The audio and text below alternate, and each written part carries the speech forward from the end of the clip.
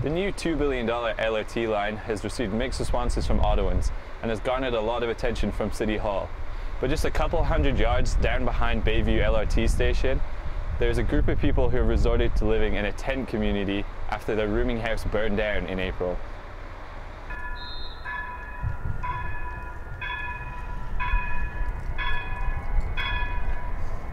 David Vance was part of the group who set up their tents in the woods behind the LRT station.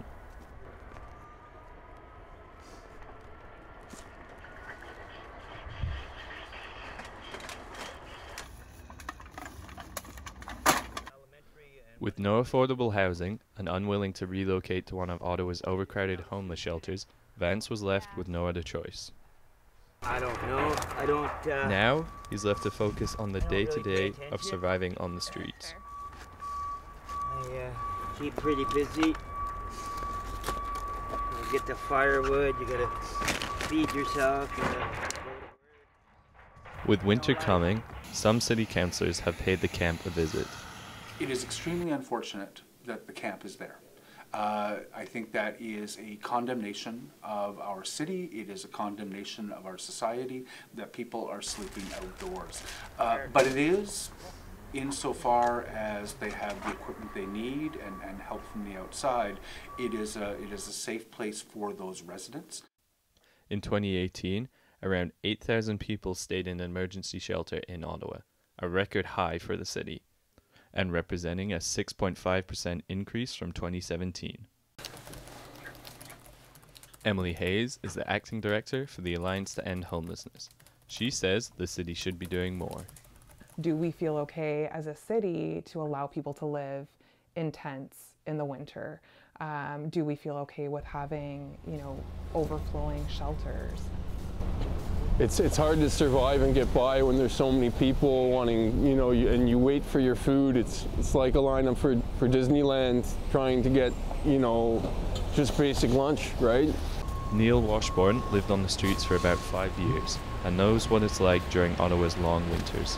My health was really deteriorating. I had to spend, after being homeless, 2 months in 2 to 3 months in the Montford because my feet were all cut up and needed to be bandaged.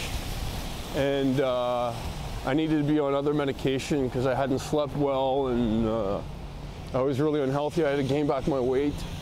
It took me a couple of years, and I gained back the 40 pounds. So I went from about 140 to 180 in a couple of years. In the white shirt, I was just arriving at the building. And then in the black shirt, I've been there for 4 years. So that's a 4 years difference. And I'm much healthier in the newer picture than I am in the older one. Councillor McKenney says a big part of the problem is the lack of affordable housing.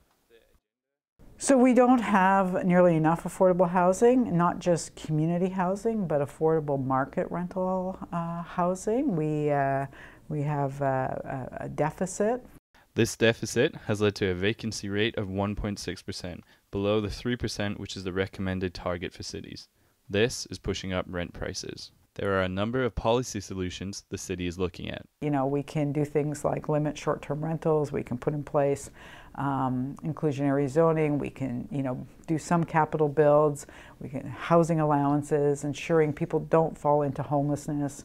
While City Hall debates solutions, including budgeting $15 million to build affordable housing, frontline workers like Rick Ojala are dealing with homelessness on the streets. It's pretty much everybody in terms of basic snacks to get through the night, having a sandwich made that they can eat. Everything's obviously openable. You don't have to cook or anything. So water, juice boxes.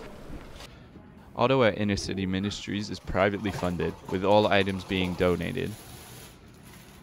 And everything's counted and inventoried. The street team delivers privately donated supplies 365 days a year.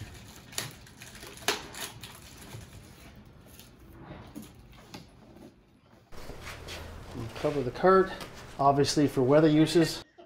And that's it, we're ready to go. But, Ojala admits, the street outreach team is a band-aid solution, and dealing with the lack of affordable housing is the key. The number of things that you would have to cut in order to find another $15 million or find $30 million, are going to be meaningful to people's quality of life. We don't have a lot of luxury programs or nice to have programs. You know, are you going to take that money from parks? Are you going to take that money from roads? There are always limited resources. There are always competing priorities. But it is also about the resources are there if we, you know, generate more revenue, and also depending on the choices that we want to make as a city. They do the best they can. Yeah. Not as effective as you'd like to see, but they do what they can. But for people like Vance, the city's best isn't good enough. Bailey Morden, The 25th Hour.